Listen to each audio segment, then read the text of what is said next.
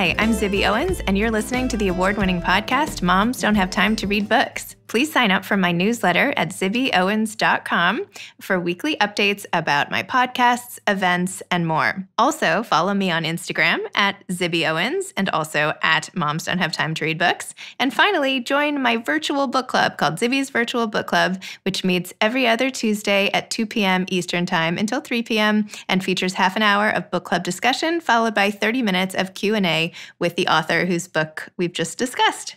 You can sign up on my website, zibbyowens.com, under the Virtual Book Club section, or even on Instagram under the link in my bio. I hope you'll find me in all these different channels and enjoy this podcast. Thank you so much to Audible for sponsoring today's episode. For those of you who don't know, Audible is the leading provider of spoken word entertainment and audiobooks, ranging from bestsellers and new releases to celebrity memoirs, business motivation, and also podcasts. They've recently launched their newest plan called Audible Plus.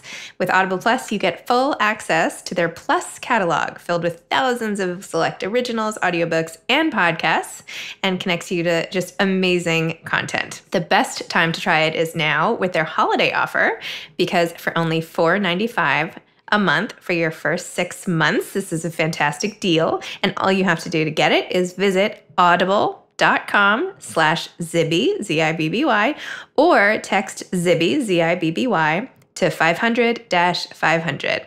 Again, visit audible.com/Zibby or text Zibby to 500-500. I love Audible and listen all the time in my car and on walks. I recently finished Searching for Sylvie Lee by Jean Kwok, also Small Animals by Kim Brooks, His Only Wife by Peace Medi, and also On All Fronts by Clarissa Ward. So those are 4 of my recent ones. I hope you'll join me in checking out Audible, audible.com/Zibby, or text Zibby to 500-500. Did I say that enough times?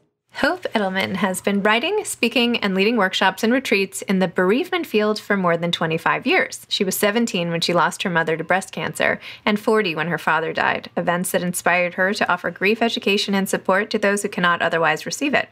Her first book, Motherless Daughters, was a #1 New York Times bestseller and appeared on multiple bestseller lists worldwide. Her work has been translated into 14 languages and published in 11 countries. She is the author of 7 additional nonfiction books, including Motherless Mothers and the memoir The Possibility of Everything. She was the recipient of the 2020 Community Educator Award from the Association for Death Education and Counseling and has won a Pushcart Prize for her creative nonfiction. In addition to writing and speaking, she is a certified Martha Beck life coach and leads nonfiction workshops to help writers tell, revisit, and revise their stories of loss. She lives and works in Los Angeles and Iowa City. Her most recent book, which we're going to speak about today, is called The AfterGrief: Finding Your Way Along the Long Arc of Loss. Welcome, Hope. Thank you so much for coming on Moms Don't Have Time to Read Books to discuss The AfterGrief, which I'm trying to show here, Finding Your Way Along the Long Arc of Loss. It's such a pleasure to be with you today. Thank you so much, Zibby.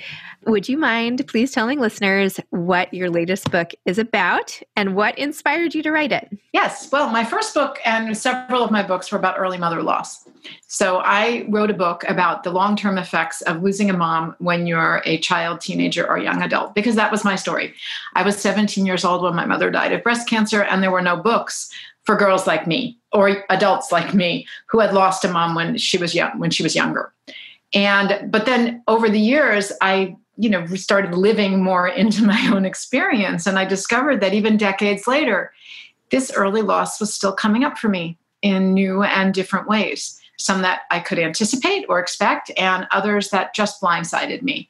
And at that point, I knew lots of women in the Motherless Daughters community, and I'd met a number of their brothers, and I had a lot of friends who had lost fathers or siblings, and they were telling the same story, that the experience of grief was much more protracted and in fact extended over a lifetime in some ways. So that's how the AfterGrief came about. That's what I'm calling the period that comes after that acute phase of grief, when we're really wondering how we're going to make it through every day without this person in our life. And then slowly, the intense pain starts to recede, and we enter this next phase where we're adjusting and adapting to the loss constantly over time. And that's what I call the AfterGrief. So I interviewed 81 people who had lost parents, siblings, close friends, or romantic partners, most of them before the age of 30. and then ask them how that kept showing up for them 10, 20, 30 years later. In my case, 39 years since my mother died and 16 years since my father died. And they're still a big part of my life. And I think of them all the time. And I miss them from time to time, sometimes very painfully still. It's like it doesn't matter how much time has gone by. If you're missing something that you perceive to be so central to you, it never really goes away, right? I mean, does it? It doesn't really ever disappear. I don't think so. And that's why I think that, expecting things to last a certain amount of time or using measurements of time often backfires on us. I'm frequently asked, well, how long before I move from the acute phase grief into the aftergrief? People want to have an idea like on what calendar date they're going to cross the threshold. And I can't answer that question for anybody. It's so individual. For some people, 3 months, for some people, 6, for some people, 2 years. It depends on so many factors. But I think once we release ourselves from this idea that there's going to be an endpoint on the calendar and learn how to just move with the ebbs and the flows and think in terms of intensity and duration rather than an end point, it's a much kinder and gentler way to move forward without someone important in our life. You point out so aptly that most employers give people maybe no time, maybe 2 weeks, and you think you're supposed to be back on your feet. And of course, that's like impossible. 2 weeks is nothing. It's like you can barely put your shoes on 2 weeks later. So, Zibby, the average is 3 days of paid leave.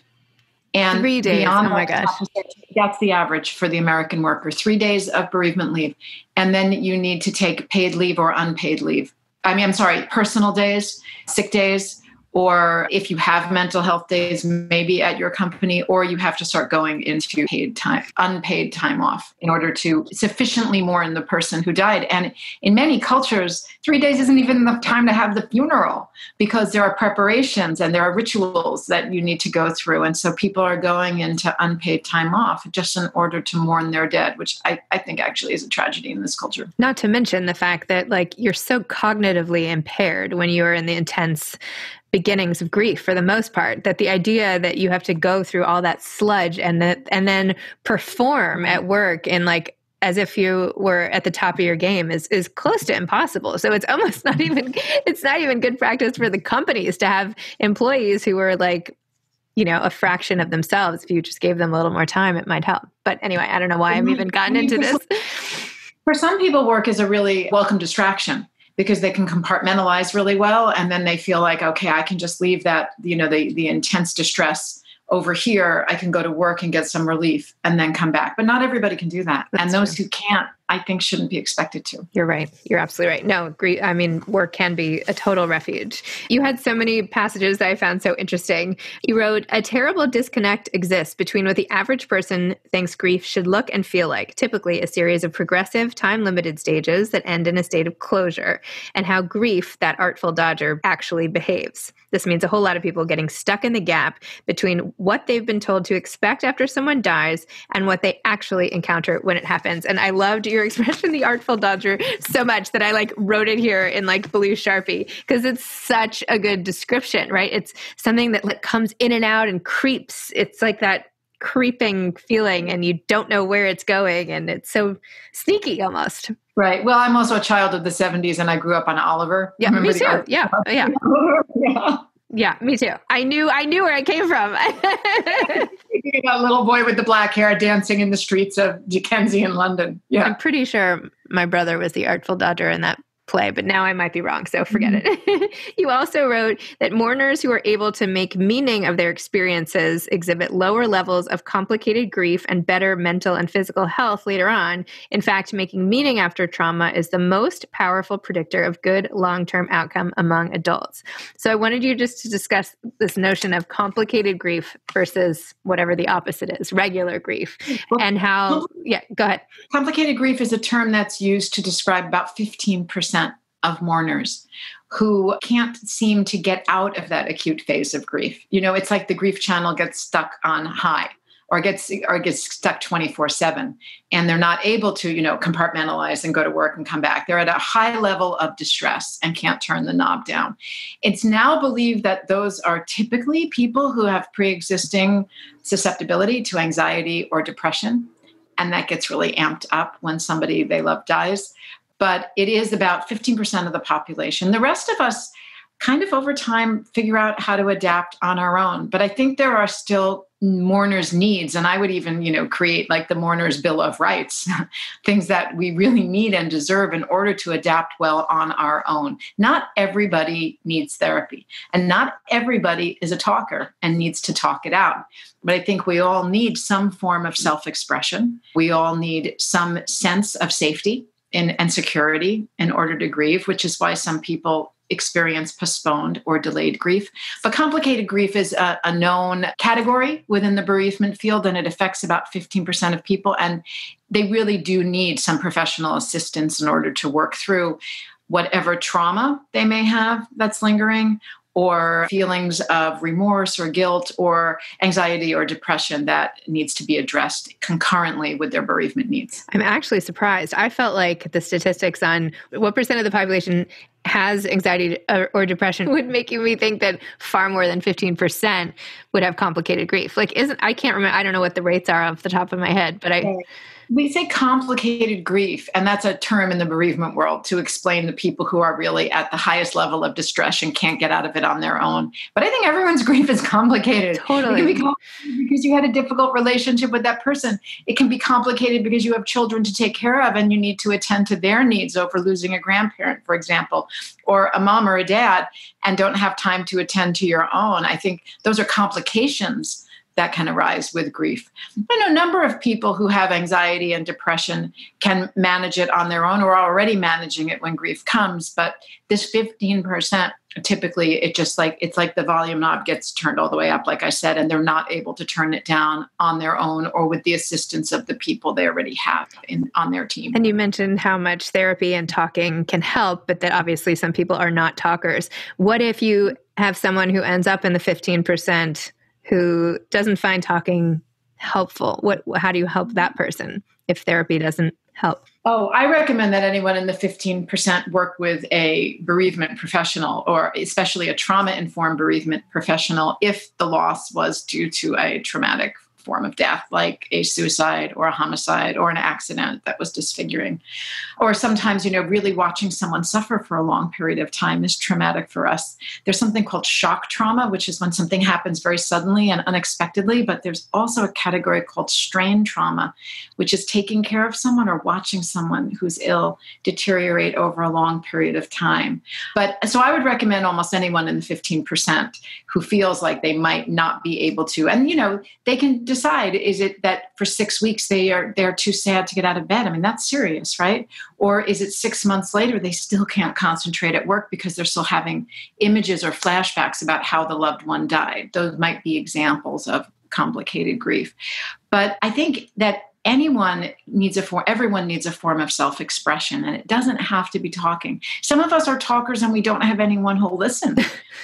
People shut us down. They don't want to hear, especially months later. They feel like we should be over it, which is why the introduction to the book is called Getting Over It, because I think we just have to get past this idea as a culture that grief is something we get over. But forms of artistic expression or physical activities are also terrific ways to externalize our feelings, whether we're doing it through, cardio, or we're doing it through dance or writing. Writing is known to be, and journaling is known to be, a really excellent way of helping people release and process the emotions that come with grief. I think reading too, helping, I know it's more of like a receptive type of act versus, productive, but I think taking in other people's stories and sort of having that in your head sort of make sense with your own can help. I think so. I think that's why, certain book clubs can be really helpful if people are, really responding to the material, or reading a book like the AfterGrief and then talking about it with somebody. That's bibliotherapy and a form of talk therapy. You just need a compassionate other that you can confide in. It's really important, really, really important. All the research shows that, and this was one of the most fascinating things I learned when I wrote this book. It was a subset of social psychology, and it's also a form of psychology called constructivist psychology. It's about how we make sense of the world around us, and this is how we make meaning. But we do it by creating a story that tells what happened. And that makes sense to us. And sometimes that's hard when someone dies if we don't know all the facts, or we don't really understand what happened or why, or we weren't there to witness it and we have to piece it together from other people's accounts. That can take a while. But we need to create a story that makes sense to us emotionally and cognitively. And there's something called the story development phase after a death, where the survivors piece together the story to make sense of it. And oftentimes we find that even within a family, members don't have the same story to explain what happened. And they may make a different meaning out of the loss as a result. And we see that a lot when a parent dies and siblings have different stories about what happened and what it meant to them and what it means to the family as a whole. But after you create that story, you really need to be able to tell it in some way, whether it's writing it out as a memoir or putting it in your journal or talking to a friend or talking about it in therapy.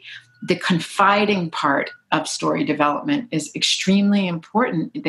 Psychologists have found for people's adjustment over time that you have to be able to share that story in some way, whether it's with one person or the public at large. Maybe this is why I post on Instagram all the time when I'm going through grief. I'm so mortified by it now, but I'm that's how I process everything. And I know I'm not alone in that. So I think social media gives us an opportunity to confide. And even if we're doing it with, a long list of strangers, we are still putting it out there in the world in some way and getting some feedback. I was also so interested in your book that you went back to the women who you had interviewed years and years ago for your Motherless Daughters first book. And I loved the image of you rooting through files and being well, who can I Google and find information about at this point? So you reunited with, I think you said something like 20 or 14 or something like that of the original crew, and then interviewed them along with other people. What were your main findings? Well, that was something else. I felt like the Edelman PI firm for a while, trying to track down these women, because it had been 27 years since I had first interviewed them for Motherless Daughters. So, a lot of their last names had changed. They'd gotten married or they'd gotten divorced. A few of them had passed away. Some of them I just, couldn't locate, but I did manage through, and it wasn't really that sophisticated, to be honest. My private investigating firm was not really that high level, but it was mostly, Google and white pages and Facebook and LinkedIn, and a couple of the women I had kept in touch with over the years. But see, I was really young. I was 28 years old, living in New York. This was before the internet. I found these people by putting an ad in the back of the Village Voice or word of mouth. I traveled to a couple other cities.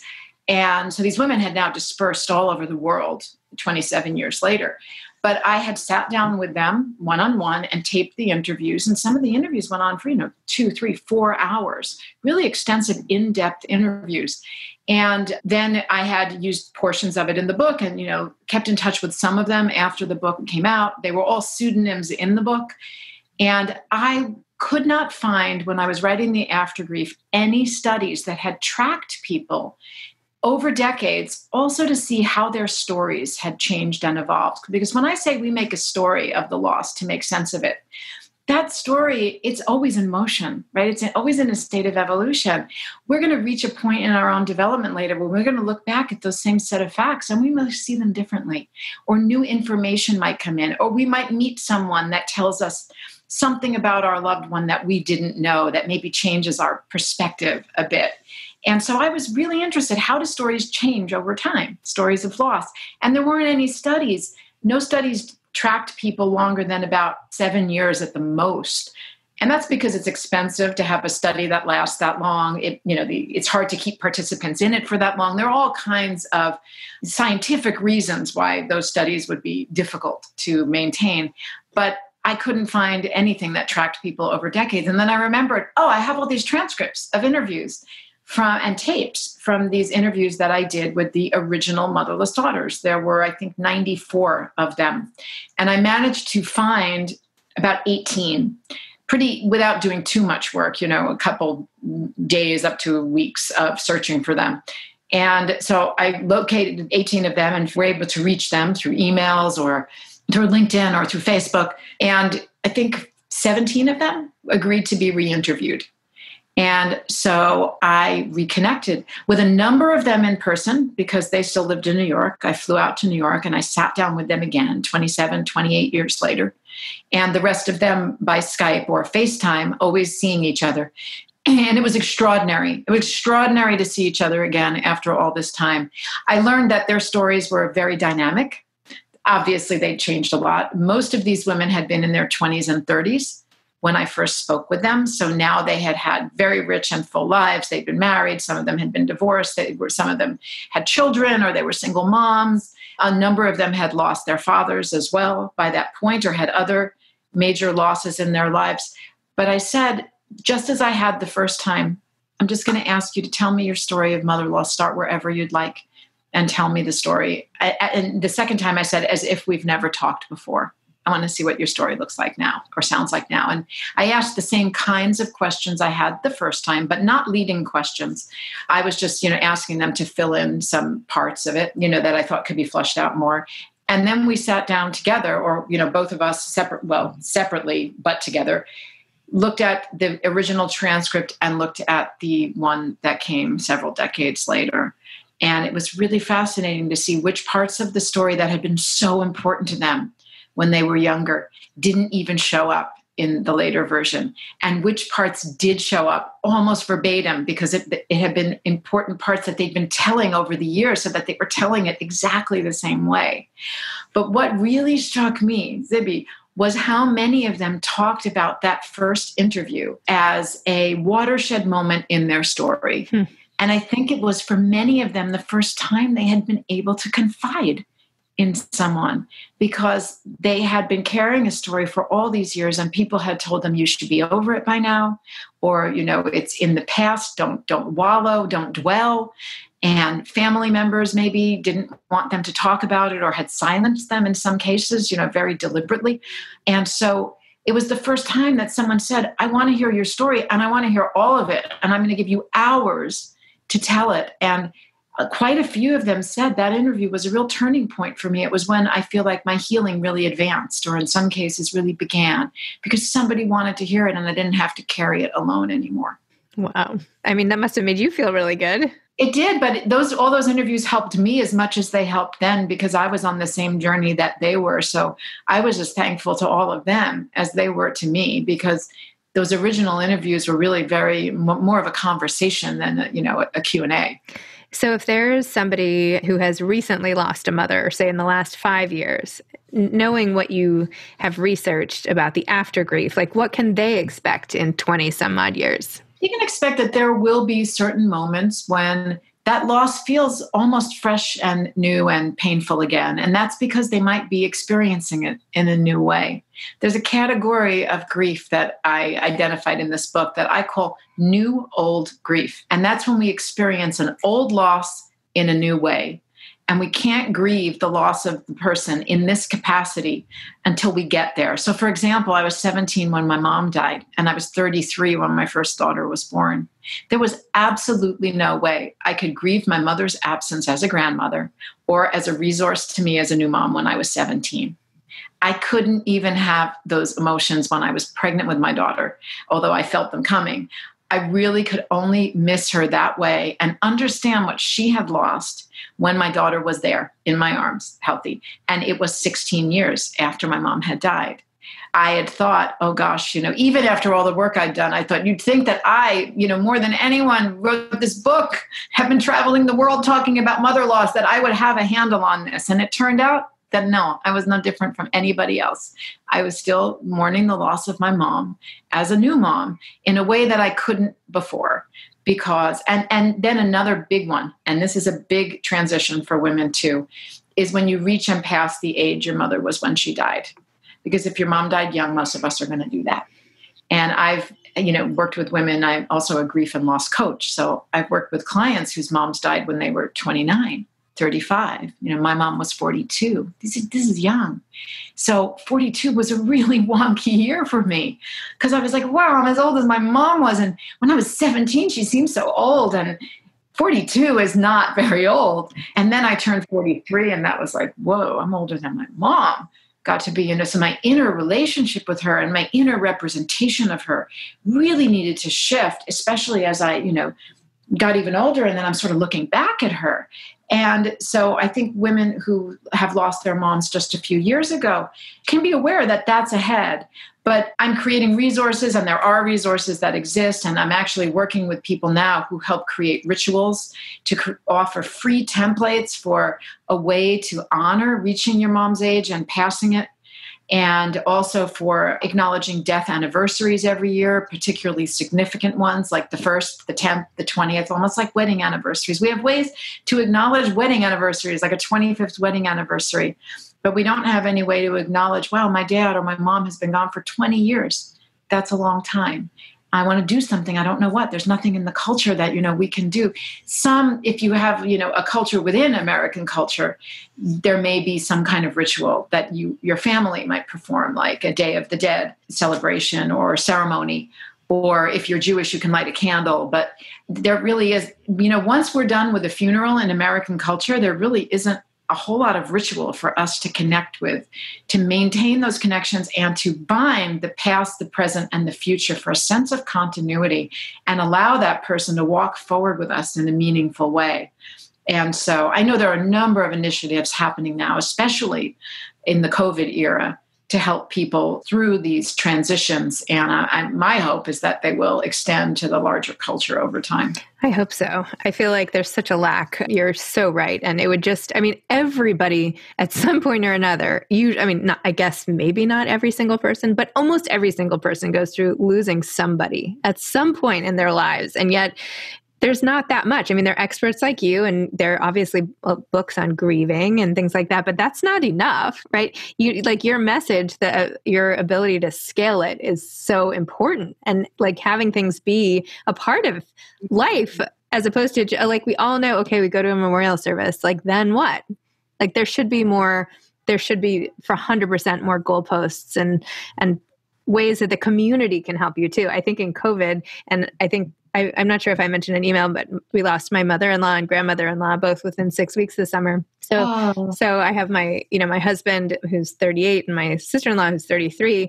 We've all, they've been living with the kids and me this whole time. And we've been sort of going through this process together. And there's no, especially in COVID times, there's no community that you can be a part of, right? It's all virtual or, maybe, a cousin will check in on text, but it's not like what you had before. So, and there's so many, many, many people who are going through this right now, not just for COVID, but in so many ways. So what would you say to that? Not my story, itself, but just the probably millions of people who can't be with somebody who's grieving or who feels they're doing it more or less alone. Right. I know this is so important right now. It's really important. 120 years ago, grieving was a social phenomenon. People came together, like the village gathered to mourn the passing of one of their own. And our facsimile of that now that has survived 120 years of Western culture is the funeral and the eulogy and the memorial service, and in some cases, the celebration of life. And it doesn't extend much beyond the event itself, but it's something because it brings people together and they sit and they share, they listen to stories and they share stories and they even laugh, about warm and funny memories that they can share. It's much harder to do that now. I think the Zoom funerals and Zoom memorials don't really fulfill the need that especially the mourners have for human companionship and human touch. But that said, they do offer an opportunity for people who can't physically get to a funeral to still be part of the village. People who can't afford to fly on short notice or can't leave children or can't leave work and otherwise would not be able to take part in the ritual. So my hope is that we get back to in-person gatherings and memorials as soon as we can, as soon as it's safe, but that we also live stream them so that the people who can't make it can still be part of that village and the village is more expansive because our villages now are dispersed. They're not all in the same geographic perimeter. Our villages are spread out all over the world in some cases. And so we want to find a way to bring them together. But people have asked me, or said, we've had to postpone the funeral or memorial for our loved one who died. And not just to COVID, because people are dying of all other causes as well, right, in the past 9 months. But they say, they've said to me, well, what do you think? It may be another year before we can do it. And I said, doesn't matter. Where's the law that says the celebration of life has to occur? within the first week or two after a death or the first month. There really is no written guideline that said, or mandate that says we have to do it within a certain period of time. Again, I think we have to let go of our idea of the calendar structure and say, we'll do it when we can. And it's really important. And I say, if you can't do it for another 2 years, people are still going to remember your loved one. They're still going to have stories of the person who died. And we're going to find out what it means to us to come together a year or two later instead of doing it right after. And we might find in some ways that it's actually richer and more meaningful. I don't know, because we haven't tried it yet. But I think it's really important that we do it no matter how long we have to wait. It would be nice if, like, each year on the anniversary of the birthday or the death or something, that there was, you know, an event or something that marked it, not just for you. But anyway, I think it's great, all you're advocating for and and all the rest. Tell me a little more about your work as an author on top of a researcher and coach and grief counselor. Now you're doing all these live seminars, right? I saw on Instagram you have a new 6-week course or something coming up. Well, tell me a little bit about that. And then also when it is you managed to fit all of this into your life. Oh, well, okay. So I do offer online courses and online support groups now. And this is a kind of an offshoot of the retreats that I was leading in person. Claire Bidwell-Smith, author, therapist, friend of yours, and I, in 2016, started offering live retreats for motherless daughters who really wanted to meet other women who could understand their experiences as adults. And we started in Ojai, California, with 23 women, and that grew into a whole company that I'm now moving forward, and 13 retreats have been done, one of them virtually, 12 of them in person. We do ones for women who were children and teenagers when their moms died. I've done one for women who were just in their 20s, a couple for women who were adults when their moms died, because the needs of those groups are very different. But when COVID came, I started moving into more online offerings. So yes, I do offer some online courses. I also do individual and group coaching. How do I fit it in? Well, my kids are older now. It would have been almost impossible to do it when they were younger at this level, because not having had a mom after the age of 17, I was really committed to being a mom who was present and gave my kids as much of me as possible. But they're now 23 and almost 19. My youngest one just started college in September. So I'm able to dive more fully into these kinds of offerings. And it just happened to coincide with COVID and this incredible need for grief awareness and grief education and grief advocacy. So it is a little bit of being at the right place at the right time, or maybe I should say the right place at the wrong time, because nobody would have wanted to think of COVID as the right time, of course. But there's an expanded need for this work, and I'm just trying to fill those gaps. Excellent. Do you have any advice? I'm going to ask two questions. Any advice to aspiring authors, particularly of your type of work that involves a lot of research and sort of more analytical thinking mixed with memoir, and also to those who have a relationship with grief that they continue to wrestle with? Okay. Well, in terms of writing, and you're right, this book is a hybrid. I write straight memoir too, short pieces, long form as well. But this book is a hybrid. This book integrates my own story with research. So I became, in a way, sort of someone who tried to decode my own experience and understand it. And also, so it combines research, interview, and personal writing. I find it difficult to maintain a really solid writing schedule. And so I binge write. I'll go away for 4 or 5 days and I'll take everything else off my calendar and I will just write in those. That's how I've written most of my books. I've just had to binge write them. And same thing for this book. The majority of this book was written between February and June of this year, because COVID took everything else off my schedule. And I just sat down at my dining room table day after day after day and worked on the book. I can multitask like a ninja, but I can't always, focus on writing to the extent that I need to if I've got 3 or 4 other things going on. So I tell people, whatever works for you. If you read that Stephen King gets up every morning at 5 a.m. and writes for 4 hours and you feel somehow less than because you can't do that, don't worry. I mean, my circadian rhythm is to write late at night. I do my best writing like between 5 and 10 p.m.